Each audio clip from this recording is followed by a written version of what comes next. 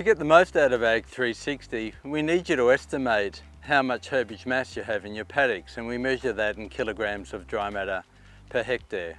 You might be asking, well, why is that important? Well, Ag 360 does your feed budget for you. So it incorporates climate forecasts with models that then estimates feed on your property for the next 6 months. And we all know why that's important. How many stock are you going to run? What targets have you got for your livestock performance, and what targets have you got from your pastures? It all starts with measuring herbage mass on your paddocks. I've got a pasture here, so we're in the high rainfall zone of New South Wales, and I've got a nice mix of summer active and winter active pastures in front of me that have responded after the rain. And I want to measure the height of this pasture in centimetres. I'm not interested in going to the very tops of the highest possible leaf. What I want to do is what would be an average height of a pasture. So there's my ruler, that's the prop. Essentially I'm putting that in and I'm working out what is the average height of that pasture in front of me. And so in this instance here, I've got 16 centimetres of pasture. You can see we're not stretching the leaf up, we're not pushing the pasture down, we're just using it as it is and saying the average height of the pasture in that spot is a certain number of centimetres. The next step I need to go is how do I convert that to kilograms of dry matter per hectare? There's some density tables that can be found on the Ag 360 website.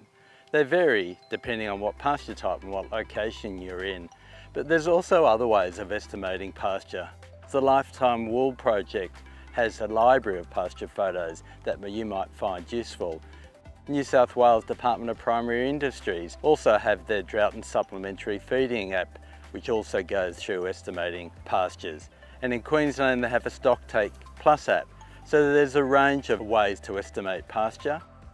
If your pastures are dry or if you're dealing with stubbles, you might rely on an old rule of thumb, which was for every handful of dry material in a square foot, so 0.1 square metre, that's 1 tonne of dry matter per hectare. But it's really important, whatever you do, whatever method that you use, Ag 360 needs your estimate of herbage mass in kilograms of dry matter per hectare. But in a typical pasture like this, we work on 300 kilos of dry matter per hectare for every centimetre. So if we remember back 16 centimetres, 16 times 300, that's 4,800 kilograms of dry matter per hectare. We want this to be really quick because we know people won't do it unless it's simple, quick and accurate.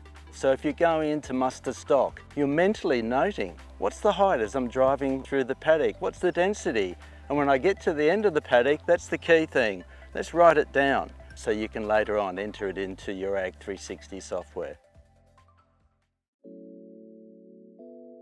Now when you're going into a paddock, you need to work out what the average is across the paddock, and it will vary. So again, you might be on a motorbike or on a horse or in a truck, and it might be in very different parts of the paddock, separated by hundreds of metres or kilometres. And what we're asking is just to record what that is so you can work out the average by the time you leave the paddock. So if we're in this part of the paddock over here, I'd say there's 7 centimetres. If I was in this part of the paddock over here, I want to measure the height of the grass, and the height of the grass here might be 1 centimetre. And if I was in this part of the paddock over here, I'm then down to 4 centimetres. So in that example, I've got an average of 4 centimetres. The 7, the 4 and the 1 is 12 centimetres. 3 different locations in the paddock, 12 divided by 3, I've got an average height of 4 centimetres. So I've done height, so let's get on to the density because it's the same variation across the paddock. When we're in this part of the paddock, I can't see the ground through pasture, so I'm happy to call that 300 kilos. If I'm in this part of the paddock, I can hardly see plants, and I might pull that down to 100 kilos per centimetre. And if I was in this part of the paddock, I would be at 200 kilos per centimetre. So what's the paddock average? Well, I've got a 300, a 200, that's 500, and a 100, 600, 3 locations. The average is 200. So we've worked out our average height at 4 centimetres, and we've worked out our average density at 200 kilos per centimetre. So 4 times 200 is 800 kilograms of dry matter per hectare.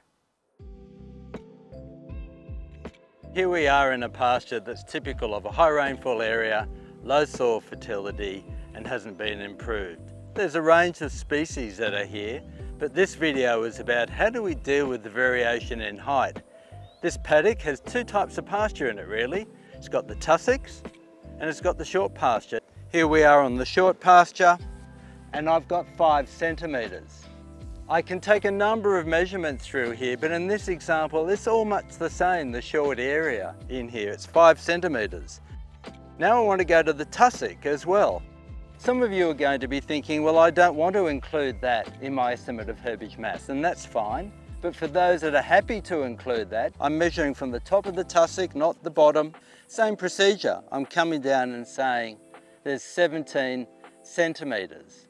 Now as I come through the paddock, I've really got to make a decision in terms of the percentage short and the percentage long. So there's a few numbers here. We said that the short is 5 centimetres at 70% of the paddock. So that's 3.5 centimetres. And we said the long was 17 centimetres at 30% of the paddock. So that's another 5.